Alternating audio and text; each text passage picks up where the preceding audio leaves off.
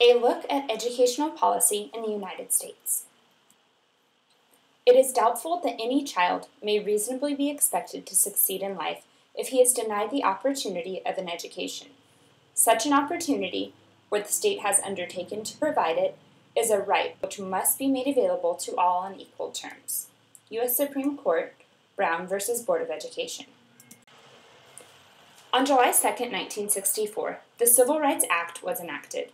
The law outlawed discrimination based on race, color, religion, sex, or national origin. It ended unequal application of voter registration requirements. The act ended racial segregation in schools and in the workplace. Since Brown v. Board of Education in 1954, there was an even greater need for a law enforcing civil rights in the U.S. President John F. Kennedy called for a bill giving all Americans the right to be served in facilities which are open to the public: hotels, restaurants, theaters, retail stores, and similar establishments, and greater protection for the right to vote, on June 11, 1963. The bill was signed into effect by Lyndon B. Johnson. The act forbade the use of federal funds for any discriminatory program.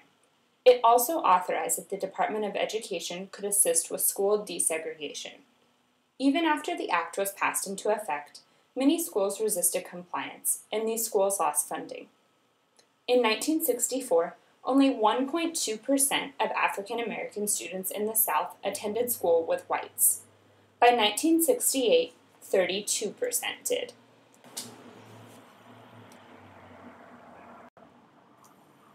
Implications of the Civil Rights Act today. The Civil Rights Act in 1964 may be the single most important act to have been passed in the last 100 years. It ensures that all Americans, regardless of race, sex, religion, etc., have an equal opportunity in life and in education. Regardless, many would argue that we still have a problem here in the U.S., and I would support that argument. Although it may be able to separate students based on race, isn't it still happening? Aren't white privileged children still accessing a far better education? Indeed, they are. We still have a great deal of work to do in this country as educators to make sure that all of our children are receiving a fair, equal opportunity. ESEA, the Elementary and Secondary Education Act. On April 9, 1965, Congress enacted the Elementary and Secondary Education Act of 1965 under President Lyndon B. Johnson. This has been considered the most expansive education bill ever passed. The bill was part of President Johnson's war on poverty, and as a former teacher, he believed equal access to education was vital to children. The act was established with the idea that children from low-income homes require more educational assistance than children from affluent homes. The act offered new grants to districts serving low-income schools. It created scholarships for low-income college students and offered grants for text and library books. The act created special education centers. The act provided federal grants to state educational agencies to improve quality of education.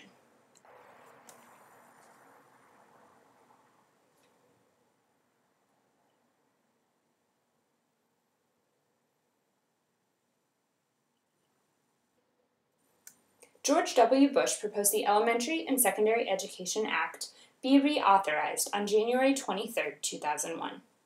In 2002, the bill was passed with bipartisan support. President George W. Bush gave it a new name: No Child Left Behind.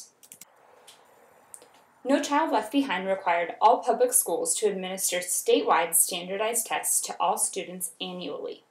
To receive federal funding, schools must give these tests to all students at select grade levels.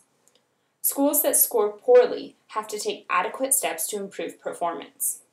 The act also requires that teachers be highly qualified, and each state is responsible for determining what that entails. NCLB has exposed major achievement gaps in the United States. Many believe that NCLB shifted the focus from learning and opportunity towards testing, labeling, and punishing schools. There has been no significant closure of the achievement gap under NCLB. NCLB created a culture of high-stakes testing that makes it really difficult for educators to instill a true love of learning in students. The reauthorization of ESEA. Recently, parents, educators, and elected officials have recognized a need for a new law that will expand opportunity for all students in America and will strengthen our education system. In 2012, the Obama administration began to offer flexibility to states regarding some of the rigorous NCLB requirements. On January 12, 2015, Education Secretary Arne Duncan called on Congress to create a law that will improve the ESEA bill and will improve access to high-quality education. There are many goals of the new ESEA. One is to create a new generation accountability system that advances opportunity and excellence for all students. Another goal is to ensure more time for students to learn and teachers to teach by reducing the amount of mandated standardized testing and supporting classroom-level teacher-developed assessments. Also, to ensure qualified educators for students and to empower them to lead. To ensure English learners have access to high-quality education, and to ensure more resources are available to schools and teachers. On July 16th, 2015, the Senate passed an overhaul of the Elementary and Secondary Education Act with bipartisan support. The House of Representatives passed its own Republican-backed ESEA rewrite the previous week. Now, the two branches must work together to agree on a proposal that the President will pass. The Senate bill proposed the following key policies: to maintain a federal testing schedule every year in math and reading for grades 3 through 8, and once in high school, and grade-span testing in science. To provide flexibility on testing that will allow states and districts to develop more innovative assessments. The bill maintains the state's reports disaggregated data for subgroups of students. States still must identify low-performing schools, but there is no specific rules about what the state must do for intervention. Schools will still receive funding. States will be required to establish challenging academic standards, but will not be required to use Common Core state standards. Schools do not have to use a teacher evaluation system anymore, but they can if they want to. There are many reactions to the bill, some positive, some negative. Here, there are two reactions that are very positive.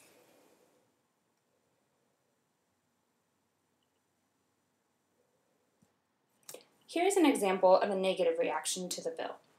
Many civil rights leaders and advocates do not feel that the bill is strong enough and will not provide any accountability for racial minorities. In conclusion, I believe our education system faces many challenges in the United States. We have overcome some, such as racial segregation, but there is much work to be done. There is an enormous achievement gap in this country. Acts such as the ESEA in 1965 have helped to improve our system and provide equal opportunity, but we still fall short. President Bush's No Child Left Behind plan was a strong plan, yet still fell short. Now, our current administration is striving to find a way to improve our system and reach the needs of all students, schools, and teachers. I think it is a step in the right direction, but the new bill will have to be implemented well to work.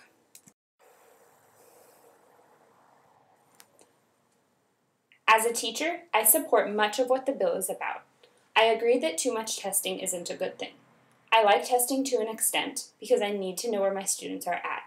But do I think that my school should receive less funding as punishment for poor test scores? Absolutely not. Teachers need to be better prepared to handle the situations they face every day. Administration needs to work hard to provide staff with the resources that they need. Students need to continue to work hard and reach for their goals. Policymakers must continue to fight for more funding and better programs for our students. There is a lot to be done.